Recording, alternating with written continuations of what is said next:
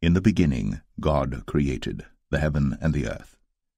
And God said, Let us make man in our image, after our likeness, and let them have dominion over the fish of the sea, and over the fowl of the air, and over the cattle, and over all the earth, and over every creeping thing that creepeth upon the earth. So God created man in his own image. In the image of God created he him, male and female created he them. And God blessed them, and God said unto them, Be fruitful, and multiply, and replenish the earth, and subdue it, and have dominion over the fish of the sea, and over the fowl of the air, and over every living thing that moveth upon the earth. And God said, Behold, I have given you every herb-bearing seed which is upon the face of all the earth, and every tree in the which is the fruit of a tree yielding seed. To you it shall be for meat. And to every beast of the earth, and to every fowl of the air, and to everything that creepeth upon the earth, wherein there is life, I have given every green herb for meat. And it was so. And God saw everything that he had made, and behold, it was very good. And the evening and the morning were the sixth day. And the Lord God formed man of the dust of the ground, and breathed into his nostrils the breath of life, and man became a living soul. And the Lord God planted a garden eastward in Eden, and there he put the man whom he had formed. And out of the ground made the Lord God to grow every tree that is pleasant to the sight, and good for food, the tree of life also in the midst of the garden, and the tree of knowledge of good and evil. And the Lord God took the man, and put him into the Garden of Eden to dress it, and to keep it. And the Lord God commanded the man, saying, Of every tree of the garden thou mayest freely eat, but of the tree of the knowledge of good and evil thou shalt not eat of it, for in the day that thou eatest thereof thou shalt surely die. And the Lord God said, It is not good that the man should be alone. I will make him an helpmeet for him. And the Lord God caused a deep sleep to fall upon Adam, and he slept. And he took one of his ribs, and closed up the flesh instead thereof. And the rib which the Lord God had taken from man made he a woman, and brought her unto the man. And Adam said, This is now bone of my bones, and flesh of my flesh. She shall be called woman, because she was taken out of man. Now the serpent was more subtle than any beast of the field which the Lord God had made. And he said unto the woman, Yea, hath God said, Ye shall not eat of every tree of the garden? And the woman said unto the serpent, We may eat of the fruit of the trees of the garden. But of the fruit of the tree which is in the midst of the garden, God hath said, Ye shall not eat of it, neither shall ye touch it, lest ye die. And the serpent said unto the woman, Ye shall not surely die. For God doth know that in the day ye eat thereof, then your eyes shall be opened, and ye shall be as gods, knowing good and evil.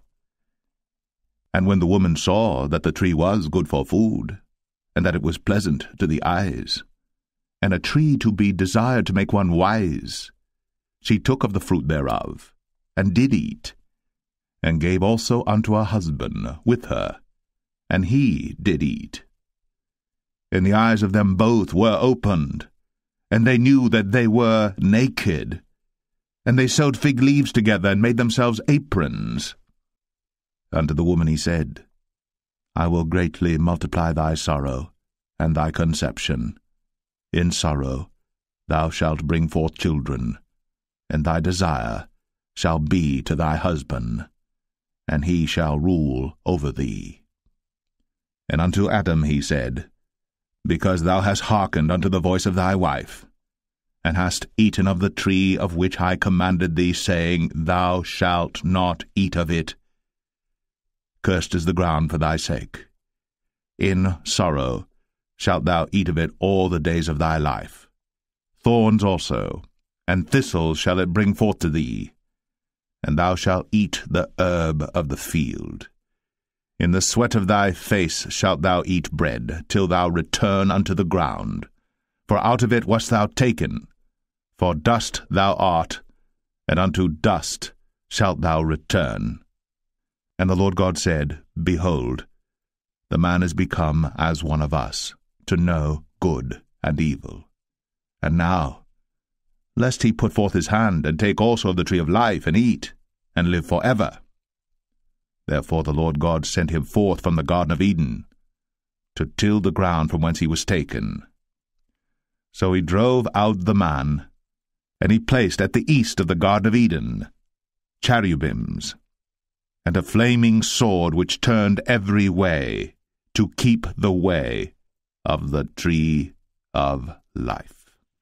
And God saw that the wickedness of man was great in the earth, and that every imagination of the thoughts of his heart was only evil continually. And it repented the Lord that he had made man on the earth, and it grieved him at his heart. And the Lord said, I will destroy man whom I have created from the face of the earth, both man and beast, and the creeping thing, and the fowls of the air, for it repenteth me that I have made them. But Noah found grace in the eyes of the Lord. And God blessed Noah and his sons, and said unto them, Be fruitful, and multiply, and replenish the earth. And God spake all these words, saying, I am the Lord thy God, which have brought thee out of the land of Egypt, out of the house of bondage. Thou shalt have no other gods before me. Thou shalt not make unto thee any graven image, or any likeness of any thing that is in heaven above, or that is in the earth beneath, or that is in the water under the earth. Thou shalt not take the name of the Lord thy God in vain, for the Lord will not hold him guiltless that taketh his name in vain. Remember the Sabbath day, to keep it holy. Honour thy father and thy mother, that thy days may be long upon the land which the Lord thy God giveth thee. Thou shalt not kill. Thou shalt not commit adultery. Thou shalt not steal. Thou shalt not bear false witness against thy neighbour. Thou shalt not covet thy neighbour's house. Thou shalt not covet thy neighbour's wife, nor his manservant, nor his maidservant, nor his ox, nor his ass, nor anything that is thy neighbour's. Therefore shall ye keep my commandments, and do them. I am the Lord. But if ye will not hearken unto me, and will not do all these commandments, and if ye shall despise my statutes, or if your soul abhor my judgments, so that ye will not do all my commandments, but that ye break my covenant, I also will do this unto you. I will even appoint over you terror, consumption, and the burning ague, that shall consume the eyes, and cause sorrow of heart. And ye shall sow your seed in vain, for your enemies shall eat it. And I will set my face against you, and ye shall be slain before your enemies. They that hate you shall reign over you, and ye shall flee when none pursueth you. Behold, all souls are mine. As the soul of the Father, so also the soul of the Son is mine. The soul that sinneth, it shall die. What then? Are we better than they? No, in no wise. For we have before proved, both Jews and Gentiles, that they are all under sin. As it is written, there is none righteous, no, not one. There is none that understandeth, there is none that seeketh after God. They are all gone out of the way, they are together become unprofitable. There is none that doeth good, no, not one. Their throat is an open sepulchre. With their tongues they have used deceit. The poison of asps is under their lips, whose mouth is full of cursing and bitterness. Their feet are swift to shed blood.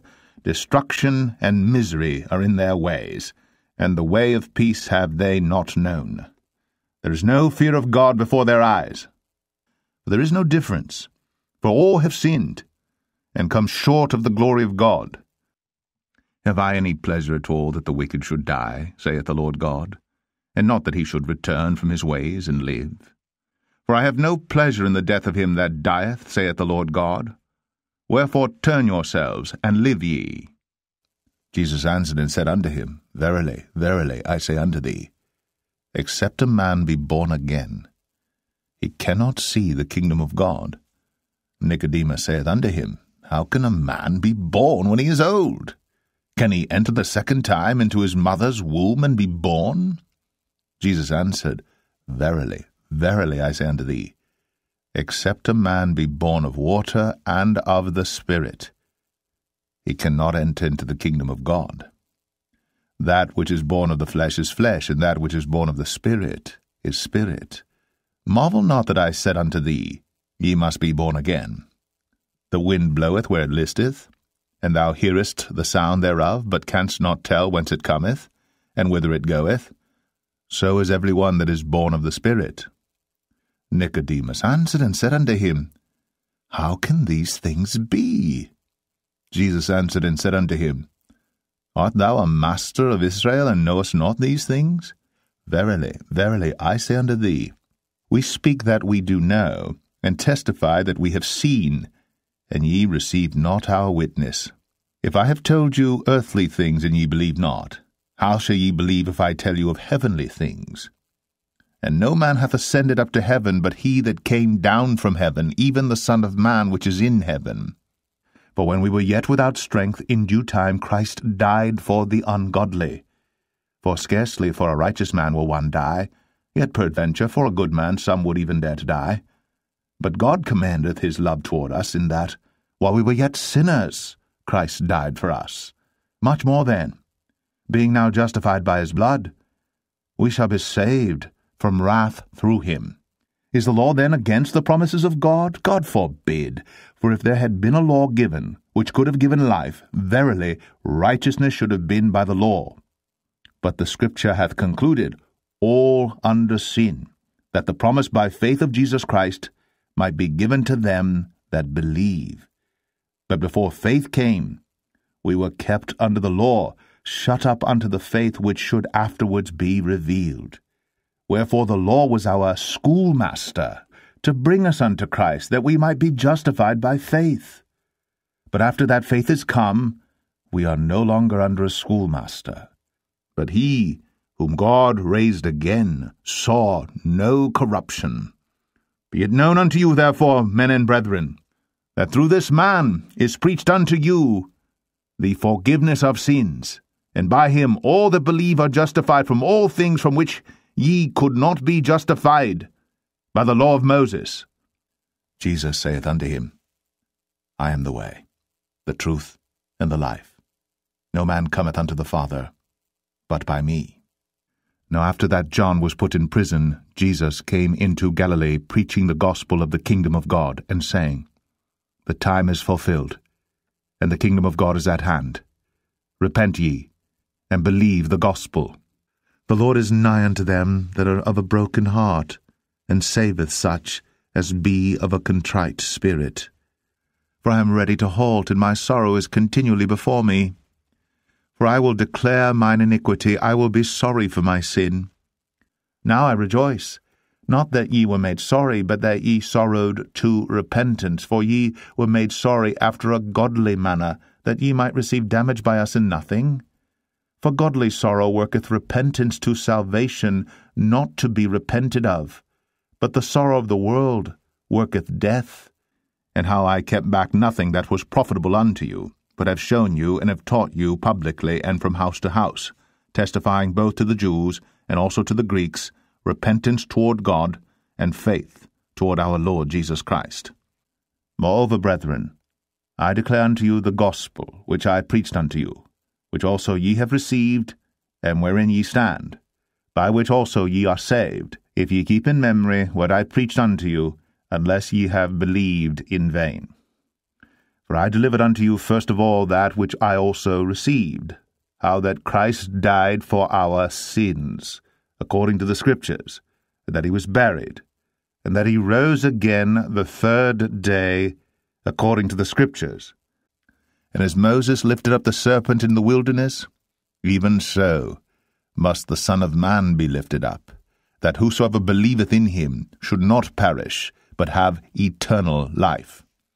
For God so loved the world, that he gave his only begotten Son, that whosoever believeth in him should not perish, but have everlasting life.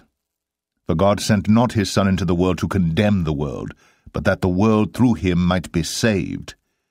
He that believeth on him is not condemned, but he that believeth not is condemned already, because he hath not believed in the name of the only begotten Son of God. And this is the condemnation, that light is come into the world, and men loved darkness rather than light, because their deeds were evil. For every one that doeth evil hateth the light, neither cometh to the light, lest his deeds should be reproved. But he that doeth truth cometh to the light, that his deeds may be made manifest, that they are wrought in God. He that believeth on the Son hath everlasting life, and he that believeth not the Son shall not see life, but the wrath of God abideth on him. But what saith it? The word is nigh thee, even in thy mouth and in thy heart, that is, the word of faith which we preach, that if thou shalt confess with thy mouth the Lord Jesus, and shalt believe in thine heart that God hath raised him from the dead, thou shalt be saved. For with the heart man believeth unto righteousness, and with the mouth confession is made unto salvation. For the Scripture saith, Whosoever believeth on him shall not be ashamed. For there is no difference between the Jew and the Greek, for the same Lord over all is rich unto all that call upon him. For whosoever shall call upon the name of the Lord shall be saved. And I saw a new heaven and a new earth. For the first heaven and the first earth were passed away, and there was no more sea. And I, John, saw the holy city, New Jerusalem, coming down from God out of heaven, prepared as a bride, adorned for her husband. And I heard a great voice out of heaven, saying, Behold, the tabernacle of God is with men, and he will dwell with them, and they shall be his people. And God himself shall be with them, and be their God. And God shall wipe away all tears from their eyes, and there shall be no more death, neither sorrow, nor crying, neither shall there be any more pain. For the former things are passed away. And he that sat upon the throne said, Behold, I make all things new. And he said unto me, Write, for these words are true and faithful. And he said unto me, It is done. I am Alpha and Omega, the beginning and the end. I will give unto him that is athirst of the fountain of the water of life freely. He that overcometh shall inherit all things, and I will be his God, and he shall be my son. But the fearful, and unbelieving, and the abominable, and murderers, and whoremongers, and sorcerers, and idolaters, and all liars, shall have their part in the lake which burneth with fire and brimstone, which is the second death. Thou art worthy, O Lord, to receive glory and honour and power, for thou hast created all things, and for thy pleasure they are and were created.